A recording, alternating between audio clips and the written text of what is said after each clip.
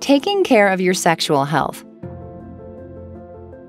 Why is it that sexually transmitted infections, or STIs, continue to be a problem among teens and young adults? It's not a question of whether teens are having sex. By 12th grade, 65% of high school students will have engaged in sexual intercourse, and 1 in 5 sexually active teens will have had 4 or more sexual partners. These numbers continue to rise after high school. Young people aged 15 to 24 represent only a quarter of the sexually active population, yet they carry almost half of all STIs out there.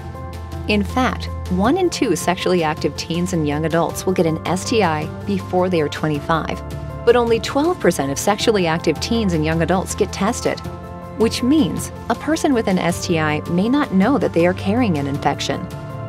STIs don't always show symptoms. It's possible to carry and spread an infection even if you feel completely healthy.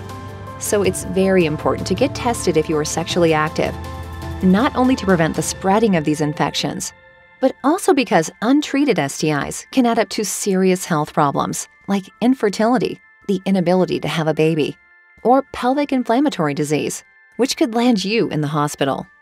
Although STIs can be scary and embarrassing at times, we know they are not uncommon. The good news is that they can usually be cured or treated. If you're having sex, protect yourself by using condoms and getting tested for STIs. If you feel uncomfortable talking with your doctor about your sexual health, keep in mind that your few moments of feeling uncomfortable are outweighed by the benefit of addressing a potential health problem early on.